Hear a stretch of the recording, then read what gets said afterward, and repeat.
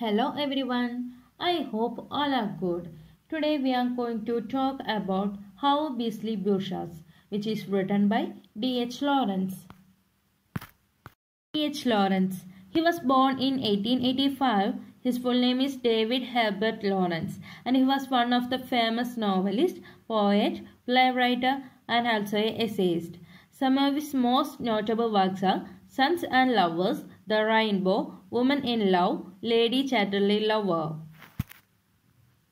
And he was affected by tuberculosis and he was died in 1913. In this poem, the writer tells about the bourgeois, which means the high-class peoples of the society. So the writer tells about bourgeois in this poem, and he was compared the bourgeois into a beast as well as men. And in this poem, the writer written in complete free verse, and there is no rhyme or no rhythm.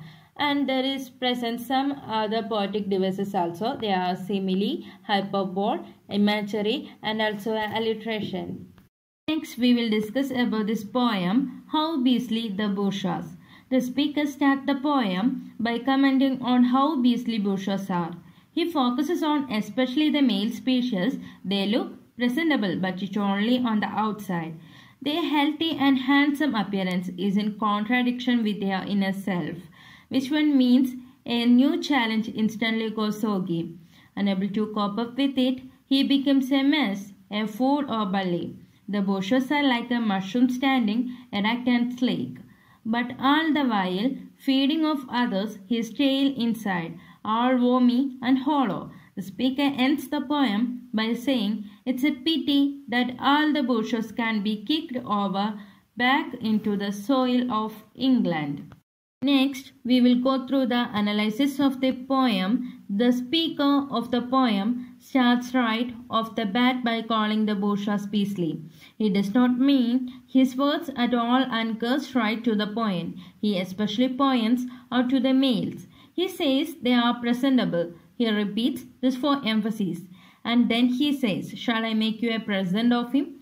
This right here is a play on the word present. When he asks the question, the speaker means to say that shall I list out his features and characteristics for you. He speaks of the bourgeois' outer appearance. He asks if he is a handsome, healthy and a fine spaceman. On the outside, does not the outer appearance resembles that of a fresh, clean Englishman?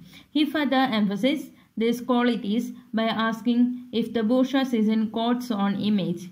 This here is a hyperbole, same as the whole poem. He says that the male chants 30 males a day and asks if we wouldn't like to be like him. This whole paragraph is complete and pure sarcasm. It is a prelude to the main message of the poem.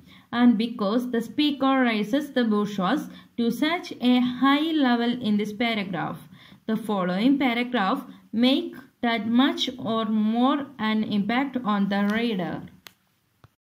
And the speaker says, we can tell by this one sentence accompanied by the knowledge of the title of the poem that the speaker was going to contradict whatever he said in the previous paragraph. He says that when the same handsome, healthy bourgeois meet with their new emotions, when he meets with another man's need, with their moral difficulty or with their demand of new understanding, the male bourgeois goes all soggy, just like a wet meringue. Meringue is a type of sweet food and it goes all mushy when it's wet. The speaker says that just like that, the male bourgeois too become a mess. Unable to cope up with, he become a fool. Or he is of a rather unpleasant type of bully. He makes a cute display when he becomes like this. In this paragraph, the speaker speaks of a weak-minded personality of the bourgeois.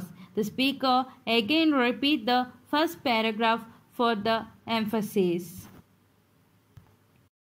The speaker comparing to the male to a mushroom. Mushroom is a fungus which stands erect and sleek, but for it to do so, it consumes nutrients out of dead leaves shed from a tree bigger than it. The speaker says that the bourgeois do the same, sucking up to the rich or taking from the weak.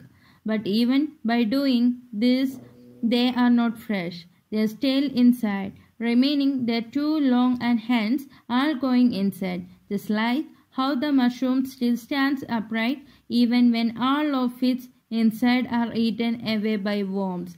This is to say that while male bourgeois are healthy and good-looking on the outside, inside they are just hollow and plain nasty. They are full of seething feelings. The speaker says these male bourgeois are in the thousands all over the damn England, and that it is a pity that they can't be kicked over like skinning toadstools. Now, toadstools are the spore-bearing, fruiting body of a fungus, which are inedible or poisonous. This combined with the sickening adjective is enough to show what exactly the speaker thinks of the bourgeois. Damn is used in a relationship to England here because toadstools grow more in that region. In short, the speaker says that it is a pity that the poisonous cannot be killed off. The speaker is pretty brutal in those opinions. Considering the speaker is the poet himself, these opinions can be found to stem from his family experiences.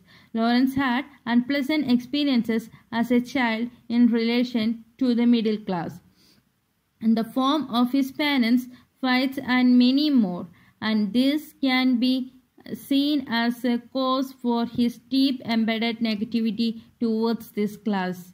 Whatever the reason, Lawrence succeeded in writing another controversial piece of.